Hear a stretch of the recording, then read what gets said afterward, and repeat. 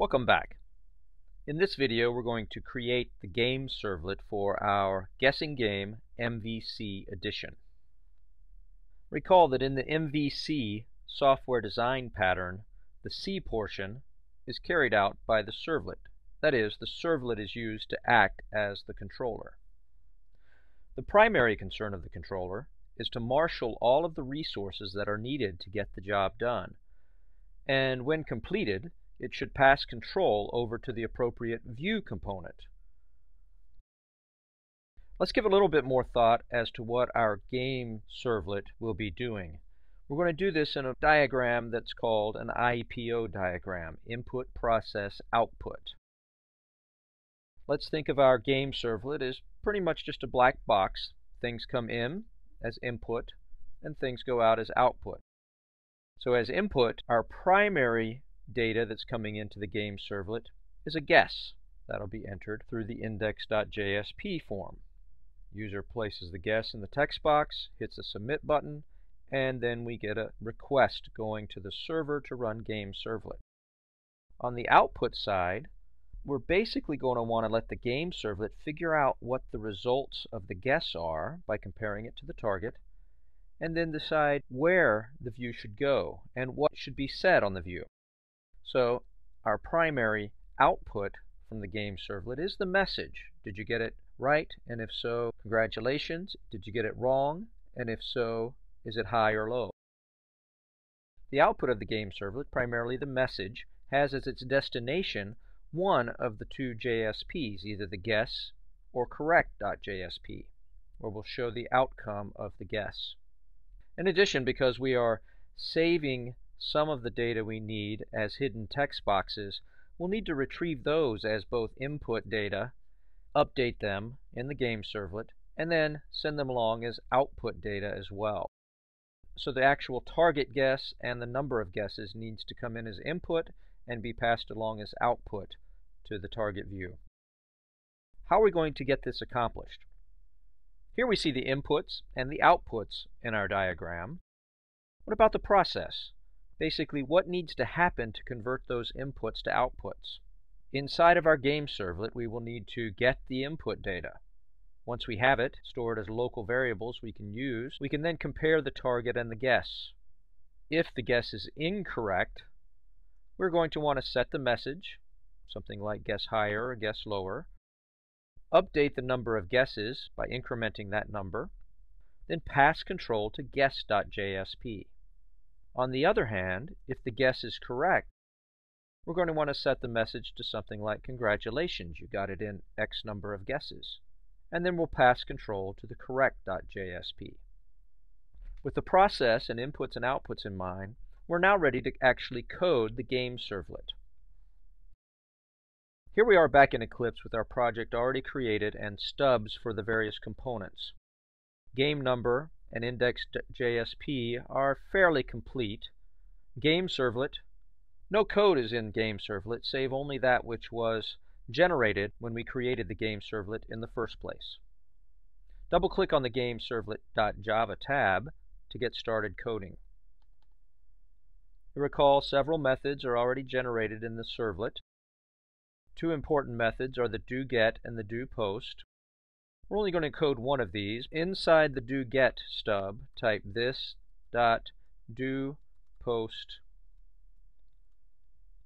request, response, semicolon. Any doGet message will come along to the server will register that, and then basically pass control to the doPost method, and pass along the request and the response objects. Again, this is just a lazy way to only have one method coded, but allow either to work. So we're going to write our code in the doPost method. Recall, the first thing we need to do is get the input data. Also recall that we're going to use our game number to store the various values. This time let's create a game number object to store the guess, and then we'll get the guess and set the game number value simultaneously. To do that, we'll use game number, call this one guess, equals new game number. Notice an error message. We have not yet imported game number, so let's click in the quick fixes on import game number. Error should go away. Now let's set the guess. Guess.setValue. Our setValue method requires an integer to be passed, so we're going to parse the result of the text box as an integer.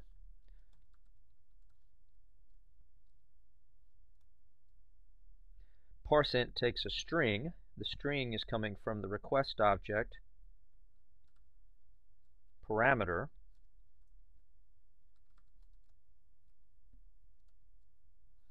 which was originally from the guess text box. So in this case, we received from the guess text box the value, we converted it to an integer, and we immediately set our game number value. Let's do the same thing with our guess number and our target. To make it easy, we can copy the guess number,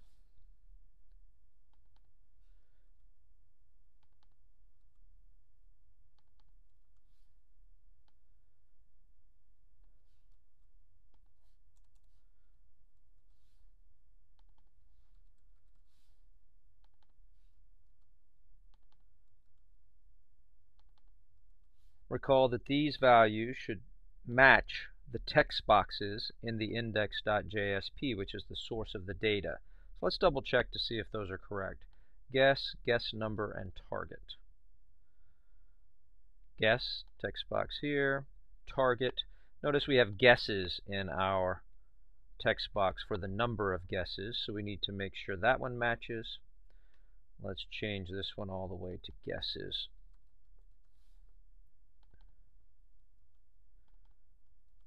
Just to keep it consistent.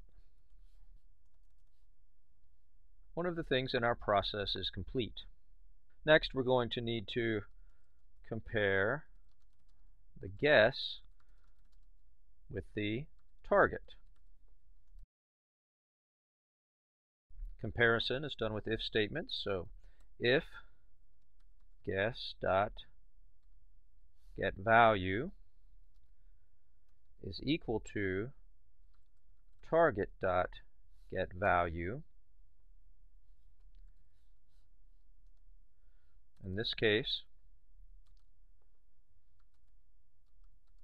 guess is correct,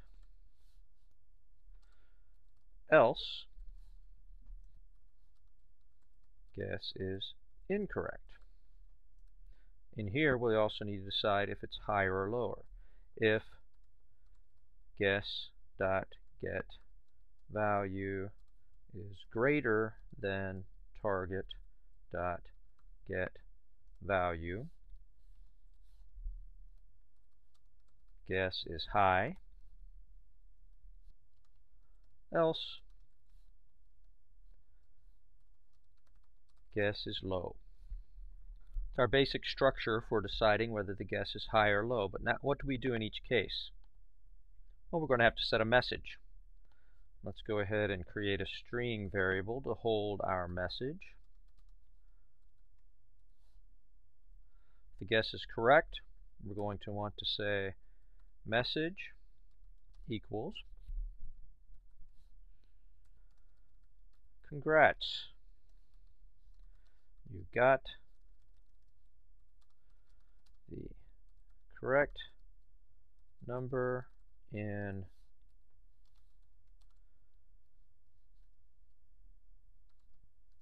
guesses.getValue.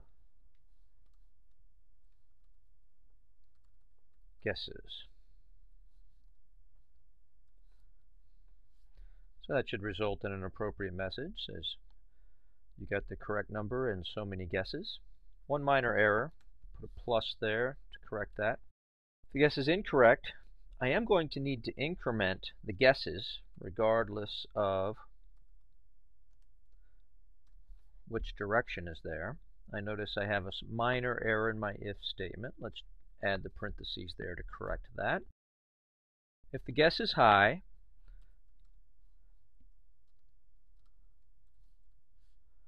I want to say something like guess again.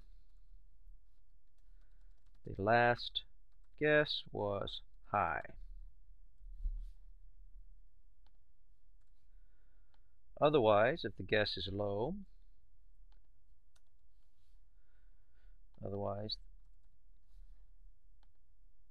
last guess is low. Let's take a quick look back at our process diagram. We wanted to get the input data. We've already done that. We compare the target and the guess. Check, we've done that. If the guess is incorrect, we set a message. We've incremented the number. We've done that. Pass control to guess.jsp. We still have yet to do that. If guess is correct, we need to set the message. We've done that, but we've not passed control to correct.jsp. Well, the J2EE library includes a special class that is useful for passing control from the controller to the next component. This is called a request dispatcher class. The request dispatcher looks like the code shown here. We'll create a request dispatcher, in this case we call it dispatcher, equals, and instead of calling a constructor to set up the first request dispatcher, the request object itself has a method which will give us the appropriate request dispatcher. So we'll use request.getRequestDispatcher. To get this method working, we need to provide it a URL of the next component. In our case, this should be just simply back to the root of our application and the name of the next JSP. So that first line will set up the dispatcher to when it's triggered to go to the next component. Then when we're ready for it to go to the next component, we'll use the forward method of the dispatcher. We'll say dispatcher.forward, and we'll pass along the request and the response objects to the next component. Let's see how that will work in practice. Back in Eclipse, we're going to want to do request dispatcher. You could call it anything you want, but for short we'll just call it dispatcher equals request dot get request dispatcher. And let's use a variable called URL, which we have not yet defined, as we'll see in a moment. Okay, a couple things are off in this line. URL cannot be resolved. Request dispatcher cannot be resolved. Let's fix that one first. We need to import the request dispatcher. URL, we don't have that variable. Let's create a local variable called URL rather than a field. Okay, put it right here, but let's copy this out, Command X. I'm going to put it up here where I declared the string as well. No, by default, let's just set it to a blank string. Now, what do we want that to be? If the guess is correct, we want URL to go to correct.jsp.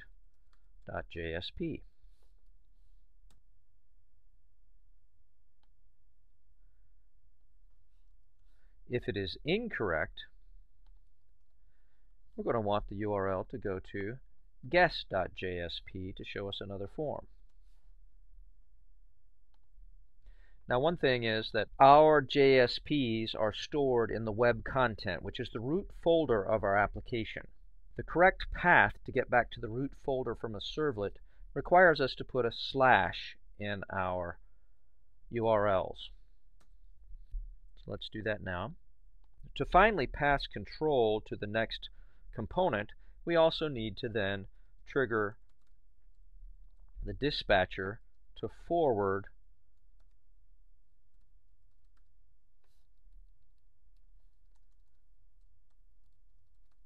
to the appropriate URL and pass along the request and the response. So we've received the input data and converted it to game numbers, which are useful to us in our program. We compared the guess and the target and set the appropriate message depending on the outcome. We've also, using a URL local variable, set the appropriate destination. And once everything is finished, control should be passed along to the destination URL using these two lines of code.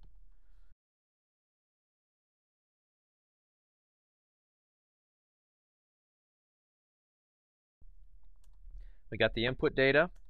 We compared the target and the guess. If guess is incorrect, we have set the message, increment the number, pass control to guess.jsp, and if the guess is correct, we've set the message and pass the control to correct.jsp. Let's think if everything is going to go okay in terms of the input and the output.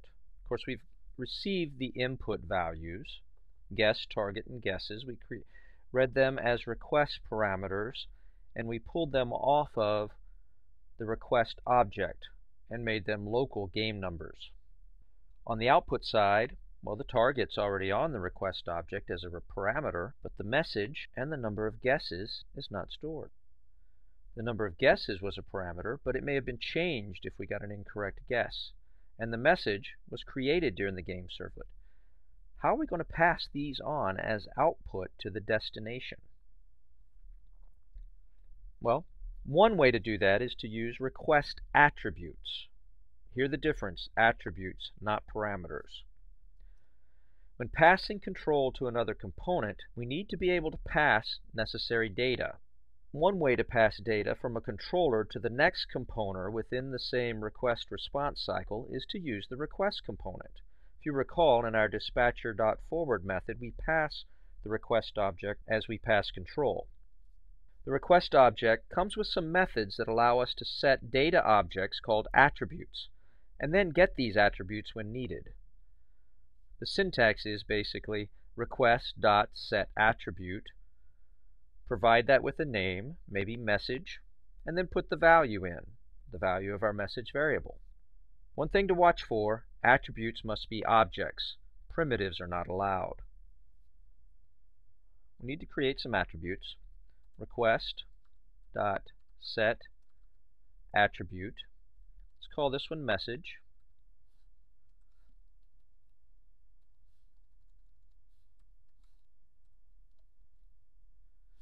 So now, imagine we put a box into the request object called message with a label on it message, and inside that box is the current value of the message, one of three things.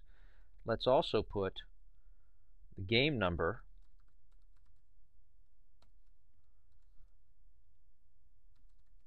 guesses,